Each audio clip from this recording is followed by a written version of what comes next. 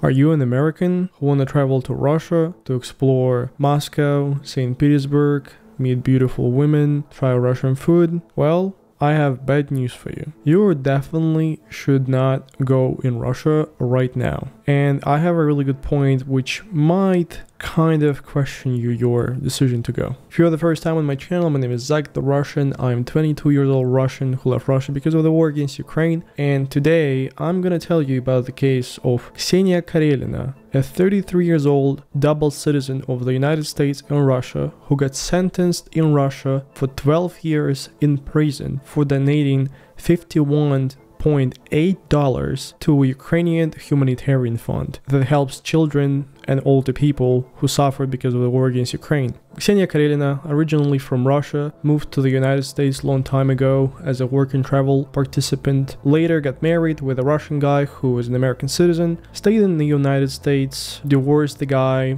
started to date with a pretty famous boxer, Chris Van Herden. During winter 2023, Ksenia and her boyfriend Chris went to Istanbul, Turkey, to basically celebrate Christmas over there together, just a trip together. And Chris Van Herden decided to make a gift to his beloved Ksenia, and the gift was a trip to her hometown to see her grandparents. Ksenia flew to Yekaterinburg, and on a customs control she got stopped and detained by FSB. They were questioning her for a couple of hours. They have checked her phone without her permission. They found something and they decided to keep her phone and her documents at their office for an indefinite period of time. They've also forbidden Ksenia from leaving Yekaterinburg, and basically they were watching over her during all her visits. After a couple of days, while Ksenia was waiting for someone outside of some kind of movie theater, she got arrested for allegedly swearing in public, which is a freaking joke. Nobody in Russia gets arrested for swearing in public. And she got arrested not by just regular police, but actually by FSB. And eventually she was put in local jail for 14 days. But as soon as she got out of jail, she got charged with freaking treason and eventually sentenced later for 12 years of jail. Not only she got sentenced to 12 years of jail, she also has to pay 300,000 of rubles. And she even got lucky because the prosecutor was asking for 15 years of prison for Ksenia. And all this because those FSB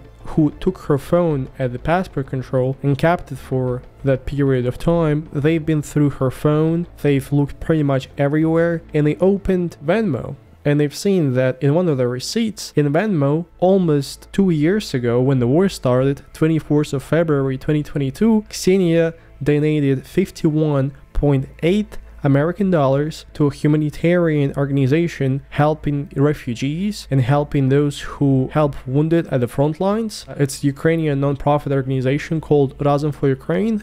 They're pretty big on Instagram. So basically, she found a Ukrainian non-profit who was gathering money to help children and elder people to evacuate, to provide them with medical help, to provide them with basically just humanitarian help. She donated $51.8 and eventually got charged for 12 years in jail for that. Her ex-husband, the one she married to become an American citizen, said this. And perhaps the most upsetting thing about the entire situation is that Ksusha has never been involved in politics, not even remotely. I can assure you that none of Ksusha's acquaintances would have ever imagined such a situation, not even in the worst nightmares, simply because it's not about her. She always tried to help people, emotionally, physically. It doesn't matter, but definitely not to harm anyone. And now to see her being labeled as a traitor to her country, even though she has always been proud to be Russian, makes it doubly painful. Polina Graceman, the founder of the project Rosstraf, and basically the human rights activist, told this about the whole situation. Every person is free to choose whom or what to support, and the state of Ukraine is not a terrorist or extremist organization. I fear that all US citizens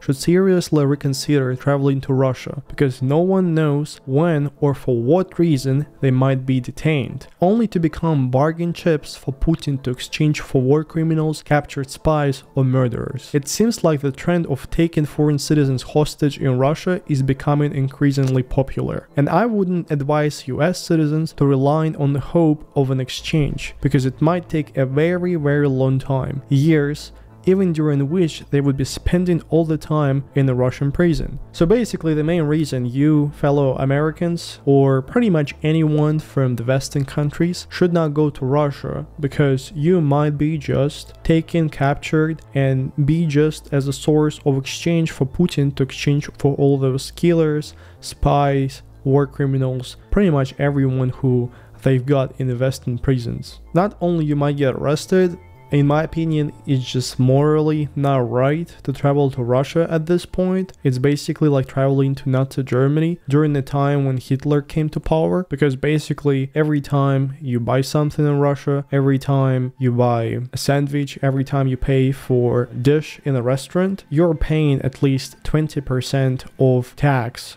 for an added value, an analog of sale tax in the US. And guess where all this money is going to right now in Russia? It's going to the government. And guess what government does? They fund the military machines to kill Ukrainians. I bet by this point, even those people who are anti-Ukraine understand that Ukraine is doing the right thing. They're just really afraid to admit this. Moreover, there are problems with debit and credit cards. Basically, you have to bring cash in Russia. Otherwise, you wouldn't be able to pay for nothing in Russia, because SWIFT is cut off because of sanctions. Basically, none of the American or Western cards are going to work inside of Russia. Bring cash, which is dangerous. Well, it's not like a lot of people really get smugged, but if you go somewhere outside of Moscow or St. Petersburg with a lot of cash, I don't think it's really safe for you. It's just my thought process. I know there's going to be a bunch of people who not going to agree with me and going to say, no, Russia is the safest place. There is no gay people. There is no transgenders. Russia is a savior of white civilization. Well, good luck. I mean, Nazis are always going to be there, I guess, even in democratic societies, but for those who just want to travel and to see the other country they've never seen before, explore the Russian culture, or maybe meet some friends or pen pals over there, I really think now is not the best time. When?